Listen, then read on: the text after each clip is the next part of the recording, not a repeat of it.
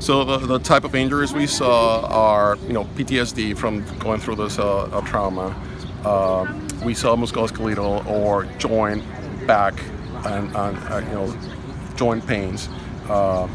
We saw just regular chronic medical conditions like high blood pressure, diabetes, continuation of even cancer treatment care,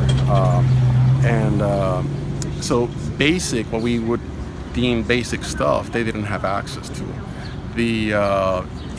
So if you had developed an inflammation of a tendon or a joint, access to a pharmacy and just regular pain medications like Tylenol or Aleve or Advil, it was virtually non-existent. So the nice thing about the patients coming in is that they would be telling us their symptoms.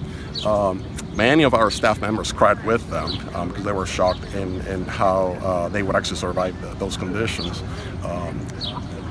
Talk not only about the clinical medical conditions, but talking about basic housing and having a roof over their heads with the basic water, potable water services, etc.